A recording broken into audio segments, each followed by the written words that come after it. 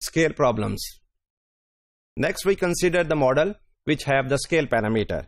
So let x1, x2, xn be the random sample having the model that is xi, that is equal to theta xi, and I varies from 1 to n, where theta is greater than 0 is presenting the scale parameter. Actually theta here presenting the scale parameter. If it is going to multiply or it is going to divide, we say that it is some sort of scale parameter. And w1, w2 up to wn are the IID random variables having the probability density function that is f of w.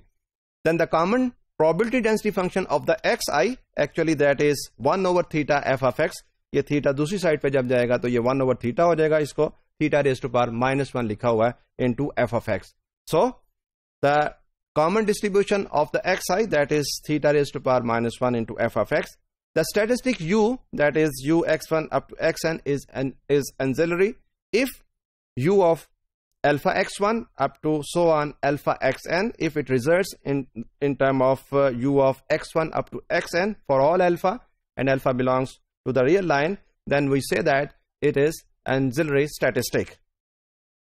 Considering in the light of the model 1, u is equal to u of x1 up to xn, and if it is equal to u of theta w1 up to so on theta wn, and if it results in the term of u of w1, w2 up to wn, and you can see that it is free from theta, then we say that it is ancillary statistic.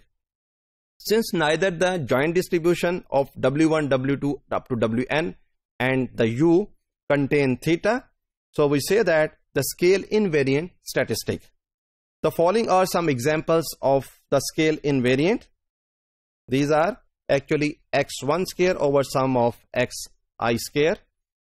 We can also take x1 over x1 plus x2.